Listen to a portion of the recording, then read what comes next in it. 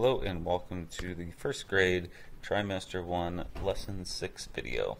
So in our previous lesson, students negotiated their understanding of the data that was collected during the investigation. Then they made their initial claims on page 13 of your thinking log. Now they're going to check with the experts.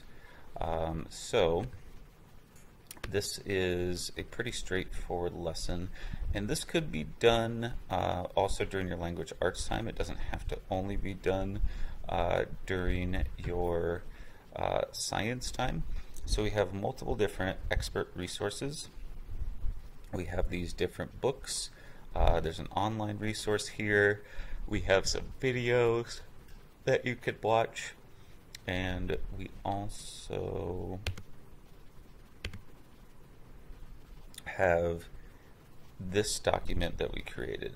So this would be specifically to the investigation. You'll see we have words highlighted. So day is a vocabulary word, night is a vocabulary word, position, rise, set. So the reason that we have those highlighted is because after the students read the information in the check with the experts, they're going to go to page 14 of their thinking log, and they're going to update their claims. So you can see here it says my revised claim is blank because blank. And we also have this area here where they can draw pictures and they can put these vocabulary words next to their picture. And the idea here is, even if they were right that the shadow changed because of the position of the sun, they might not have had the vocabulary. So they might have said, well, the shadow changed because the sun moved. Okay, so you could still keep that initial claim, but you could strengthen a little bit by saying the position of the sun moved, or the sun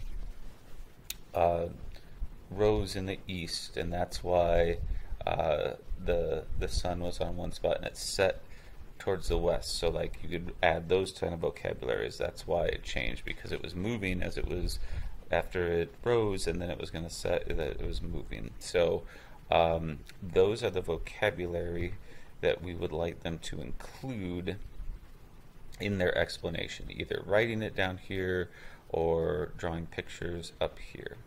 So that is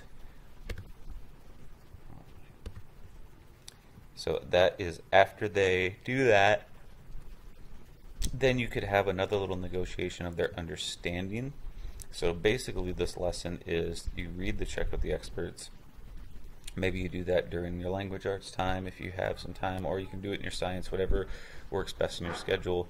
You have a little negotiation. This negotiation is more of trying to guide them to the right answer at this point, because this negotiation is going to be more, did your ideas line up with what the expert said? If they did, that's great. How did you strengthen your claim? If they didn't, well, then, what was different than what you thought?